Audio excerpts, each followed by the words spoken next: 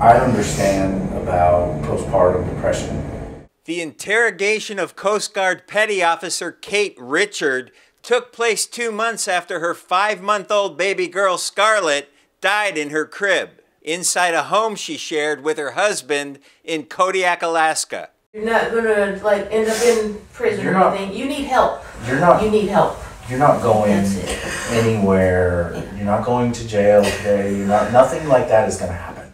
During an hour-and-a-half interrogation, Coast Guard investigators repeatedly tell the 23-year-old mother they're there to help her. Listen to me. Oh my God. Listen to me. This is not something we think that you did on purpose.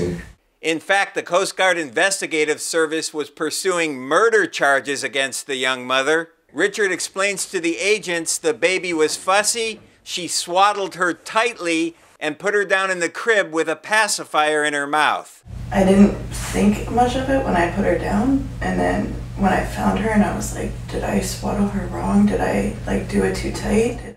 But investigators want her to admit she smothered the baby by pushing her face into the mattress. Did you put your hand on the back of her head and neck and push her face into the mattress? The mother had waived her right to an attorney during the questioning. Katie was trying to help them figure out, okay, what happened here? She was being as helpful as she could to the investigators because she wanted to know why her baby is dead. Her defense attorney, Billy Little, says an autopsy found the baby died of asphyxiation, a cause of death that can include SIDS. A military jury found her not guilty of first-degree murder charges. They went in looking for evidence of murder, thinking that she murdered her child, and the jury 100% rejected that because she didn't murder her child. But the 8-person jury did find her guilty of manslaughter, based in part on that interrogation video.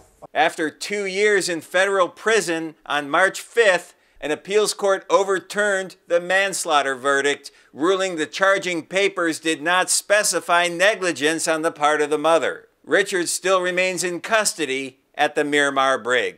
She's in solitary confinement as a person whose only conviction has been overturned, rightfully so. The U.S. Coast Guard declined to comment on this ongoing case. They have 60 days to either file their own appeal or refile manslaughter charges against the mother. At MCAS Miramar, David Gottfredson, CBS 8.